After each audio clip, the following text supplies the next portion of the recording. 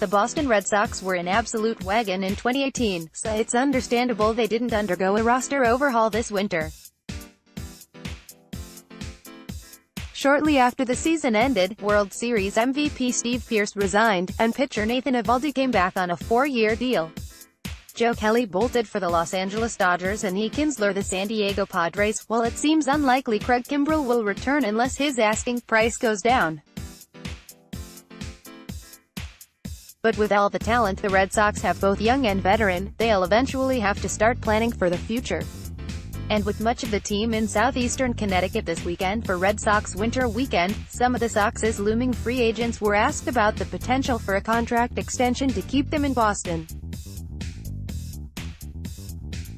Most players were non-committal with their answers, which shouldn't be too surprising, but here's what they had to say.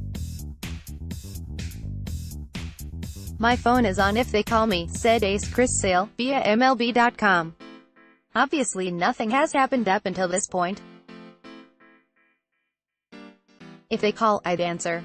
Another starting pitcher who will be a free agent after 2019 will be Rick Porcello, and he expressed a willingness to discuss re-upping with the Red Sox. Also hitting free agency after the upcoming season is shortstop Xander Bogaerts.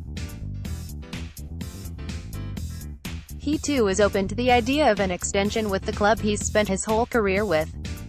Xander Bogaerts on extension talks: "If both sides can get to an agreement, to a point, I don't see no wrong with that. If the price is right for both sides." Chris Mason, at by Christmason, January 19, 2019. And then, of course, there's Mookie Betts.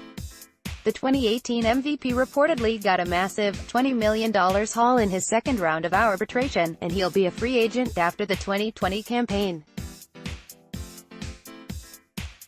Red Sox brass have been candid about the desire to keep Betts in Boston for a long time, and while Betts expressed appreciation, he, understandably, didn't tip his hand too much.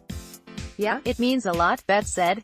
"I've done something well, obviously, and I have the utmost respect for those guys.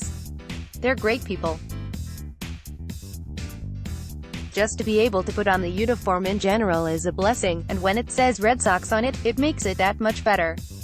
Contract things are kind of tough to come up with, especially with both sides and kind of how the economics and all those things work," Betts added.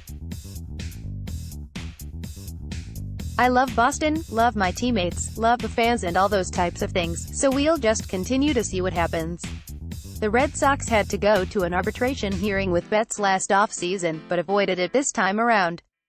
With the business side of things handled for now, Betts has his focus on 2019. "I mean, those things are kind of tough. I'm happy with the result," Betts said of this year's arbitration. "Now, it's just time to play baseball." Pitchers and catcher officially report to spring training February 13th, and the rest of the squad will join them by Feb. 18. They are scheduled to visit the White House on February 15th to celebrate their 2018 World Series victory, but that could change if the government shutdown continues. Thumbnail photo via Gary A.